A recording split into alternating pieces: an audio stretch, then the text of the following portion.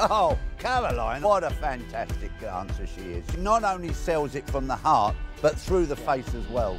And she's fearless. That was a full-on routine. Week 1, she wasn't fantastic.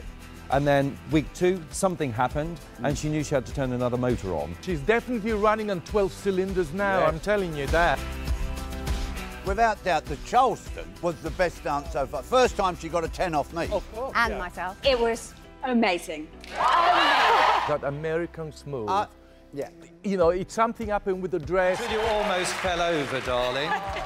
That was a little bit unexpected. Once you get into that semi-final, no mistakes. If you stumble, it's good night, nurse. We could really pinpoint her frame in ballroom. Sometimes shoulders go a bit up, the neck gets shorter. Because she's petite and small, I think she could try and extend to travel a little bit more, but I'm being picky. Well, this week she's got salsa.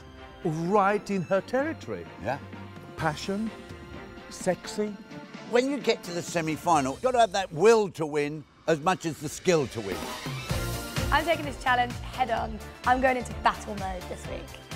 Salsa is a great dance to dance in the semi-final because it's got loads of energy. We can do roundy things.